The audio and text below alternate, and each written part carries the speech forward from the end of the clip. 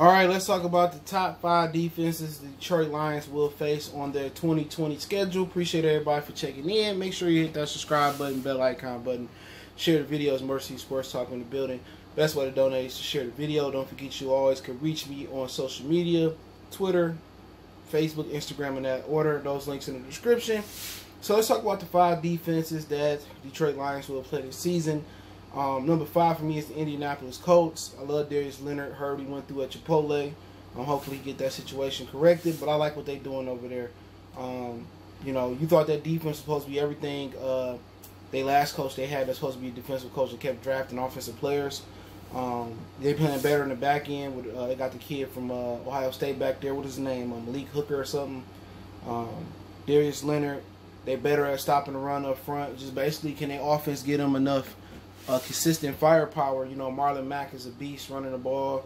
I like Jacoby Brissett over Phillip Rivers at this point in Phillip Rivers' career, and I like Phillip Rivers. I'm a huge Phillip Rivers fan. You know, he's fiery. He would have went to New York. He probably would have had 2 or 3 championships. You know, Eli cried his way out of New York, but yeah, that's an underrated defense in Indianapolis. It's an underrated team. You know what I'm saying? Their defense been getting better and better, more stout. The back end playing good. The front end they playing well. So I like what they're doing. I want to see the progression this year. Take one more step. Now, number 4 for me is probably going to be the Minnesota Vikings. We played them twice this year, so they kind of lost a little bit. I mean, Xavier Rhodes is now in the Indianapolis Colts. I forgot that even happened if the depth chart was correct. So, you know, Rhodes is on the Colts. They lost Rhodes. I believe they brought Troy Waynes back. They still got Harrison Smith. They lost Everson Griffin for right now, Danielle Hunter. So they still got some good players over there. Mike Zimmer does a good job with the defense, especially the back end. And just Minnesota knows well. You know what I'm saying? Last year, Stafford put a block party up on them, and Kirk Cousins put a block party on our defense, and they ended up winning the shootout. Their defense stepped up a little bit more. But historically, we have struggled versus Minnesota defenses since Zimmerman was here. Or Mike Zimmer, excuse me, was here. And, you know, they just know us well. You know, they got, you know, Eric Kendricks, one of the best middle linebackers in the game. One of my favorite players to watch, especially at that position. People get a lot of fanfare to Bobby Wagner and other guys in the league, but Eric Kendricks is probably right there under Bobby Wagner as one of the better middle linebackers in the league. They still got Anthony Barr. You know, we'll see how a lot of the younger guys step up for them. A lot of the corners, they drafted a corner last couple of years, so it's going to be some dudes stepping up, and I can't wait till we play the Vikings. So to me, they'd be the 4th best defense we play. You can make a case if some of them dudes, you know, if Everson Griffin come back and some of them dudes step up at corner and do better than Xavier Rhodes did last year, which ain't hard to do. They could be probably the best defense we play. So they got that type of potential depending on, you know, who going to step up for Griffin, who going to step up for Rhodes. And, you know, at the end of the day, some of the other, you know, players that go around Danielle, Kendricks, and Harrison Smith to see where they go. And also, you know, Dalvin Cook is going to be important to their defense too, because the way he able to move the chains. And if he don't come in, then, you know, Madison going to have to be good and Kirk Cousins got to be good. If offense don't step up, that defense going to suffer. And that's any National Football League team. You can't just be really good on defense and not have nothing on offense, and be really good on offense and not having nothing on defense. The special teams can't be sorry at all either. You know, let's go up to number 3 because I ain't going to be long. Number 3, personally for me, was the New Orleans Saints. Like what they doing up front. Marshawn Lattimore, one of the best corners in the league. You know, they back end is pretty good up front.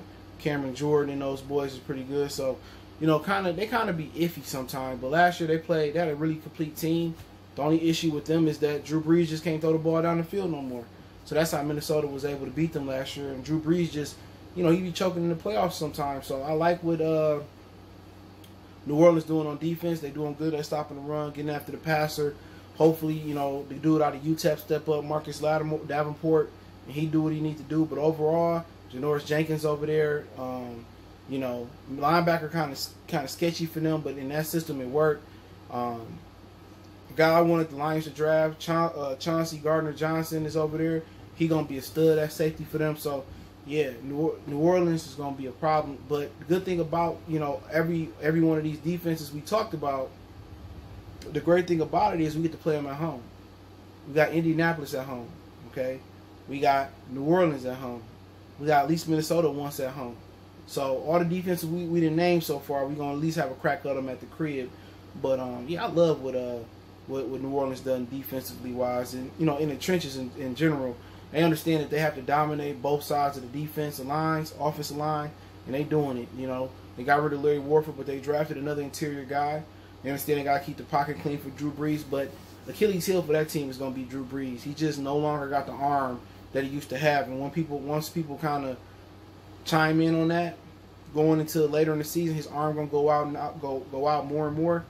You'll be able to know that he can't go over the top no more and go down the field. So unless he can do something to improve his arm strength, I really wouldn't fear Drew Brees going down the field this year. But I'll fear Cameron Jordan and Marshawn Lattimore out there.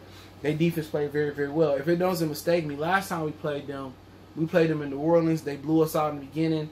We made a big comeback in the second half of that game, and we came up a little bit short. So we get them at the crib. It's at some point we was playing New Orleans so much, we always playing them at the Superdome, and they finally come into the D. So it's kind of like us playing Arizona. Like we feel like we play Arizona every year, and they're divisional opponents. So my second team is going to be the Tennessee Titans. Defensively, they did get rid of Jarrell Casey, I believe, but defensively, they coming. They got that Benyard guy in the back end, Adoree Jackson. We seen what they do last year. They can stop the run, get after the passer. You know what I'm saying? And they kind of had Kansas City, down for a minute, and they let Kansas City do what everybody let them do to them. And that's come back and put the smackers down on people's Rudy Poo. But I like Tennessee. It's another team that understand that they have to dominate both sides of the lines of scrimmage. Offensive line is pretty dominant. Defensive line is dominant. Their front seven is dominant. And now their back end is coming to fruition. I think they let Logan Ryan go. So I'm not sure that they're going to do, if he play nickel or the other side of Adoree Jackson. But, Mike Vrabel, he know how to coach. You know what I'm saying? Another Bill Belichick disciple, that we could have had that we didn't have. So I don't know what was that. But, yeah, Tennessee is going to be probably the toughest defense we're going to have to play this year almost, because we got to play them on the road. And going to Nashville is tough. It's raining down. It might rain down there. Or they just tough. They going to stop the run, get after the passer. And now Tennessee is playing good back-end defense. You know what I'm saying? And the last time I remember we went to Tennessee, I could be wrong. Matthew Stafford got knocked out the game. Sean Hill came in. Brandon Pettigrew got the ball snatched out of his hand, and they ran another way. So, that's the last time I can remember we went to Tennessee or Cashville, a.k.a. Nashville. It's that game, and Stafford got knocked out. So, Tennessee is a team on the uprise. But the good thing about playing Tennessee is they making a transition. And, like, CJ, what's the transition you talking about? They going from being the hunted to the hunter. And a lot of these young teams that go to being the hunter, they don't react well to being the hunter. They good sneaking up on people. Remember Jacksonville, they had that dog-ass defense, and they had that makeshift quarterback. Tennessee got the same thing going on. The only difference is Derrick Henry, I believe he's going to be more consistent because he ain't got his money yet than Leonard Fournette was. And so basically, Blake Bortles is Ryan Tannehill, but hopefully Ryan Tannehill ain't a one-hit wonder for them, because maybe Miami just didn't have a good team around him, and a bad organization can make a solid or a good talent look bad. People forget Ryan Tannehill was a receiver at Texas A&M and converted to a quarterback. You don't see that every day, but Tennessee is the second best defense we've played. Right, that's probably the hardest defense outside of our non-division road games we're going to see. Number one is Chicago. They know us well. They got talent all over the field. They added Robert Quinn. Khalil Mack ain't going nowhere.